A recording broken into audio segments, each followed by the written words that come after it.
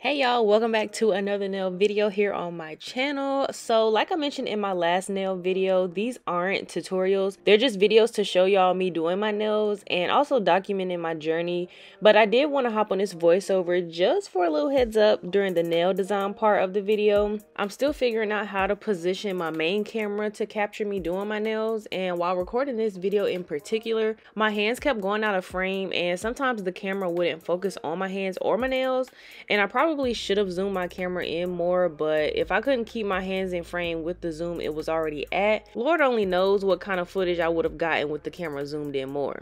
Also, with the nail color I chose, it made it a little difficult for the camera to pick up the details in the designs. So yes, this video was a little bit in shambles, but I did manage to record a little YouTube short video that some of you might have seen already. You can go to my page to check it out or wait until the end of this video, but I just wanted to let y'all know some of the difficulties of filming this video rather than posting it with no explanation and y'all asking me what the f is this. Because one thing the girlies didn't mention was how hard it is, at least starting out, to film a nail video, especially with an actual camera. It is easier on a phone though. Oh yeah, and I also cut my finger really bad in between filming this video, unrelated to doing my nails, while I was letting my camera charge.